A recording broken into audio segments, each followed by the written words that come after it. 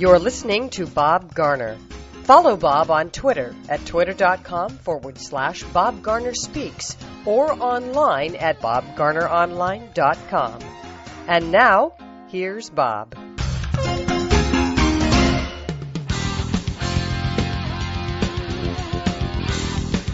As a child, I was always looking for heroes. You know, the guy who would come in and save the day. I found them on television in the forms of Captain Kirk from Star Trek or Batman and the Lone Ranger. I also found them in books in the forms of pioneers and presidents and religious figures. But I don't have any modern-day public heroes. Many feel the same.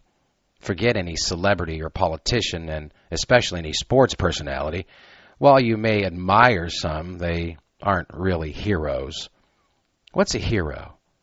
A hero is a person who commits a selfless act, who goes above their normal doings and performs an action without concern for personal safety or how it looks to others or how they might benefit financially.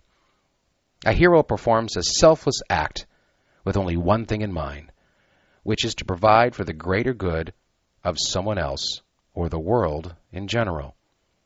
This doesn't have to always be an immediate act, such as stepping in front of a bullet to protect a friend. Oftentimes, a hero is drawn to a duty for a reason that person can't understand.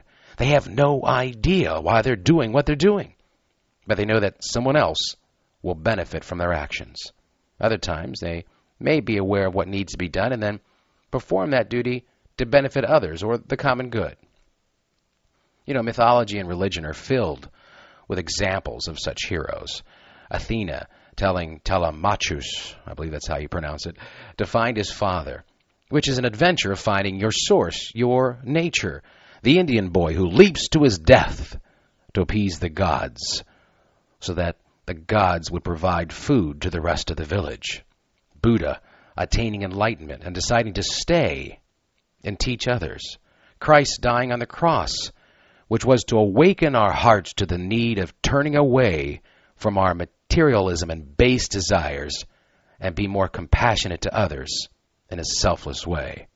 Yet, where are the public modern-day heroes of today?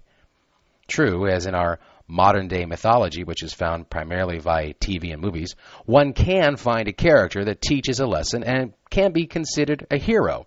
But where are the real ones? They're out there. You just don't hear much about them, or if you do, it won't be for long. I believe our fast-paced world is partially to blame. You know, when a police officer risks their life by stepping in front of a bullet meant to kill someone else, that's a heroic event. The story gets reported via the media, and for a short time, that person is publicly honored for their heroic deed. And everyone will talk about it because it's so uncommon, and it inspires us. Yet that hero will, more than likely, be forgotten, except by those closely associated with that person or the event itself. This hero is no longer a public hero. They become absorbed by our busy world. We then wait to find another hero and look at ourselves wondering, why can't we be recognized for doing heroic things, which cuts at the core of heroism.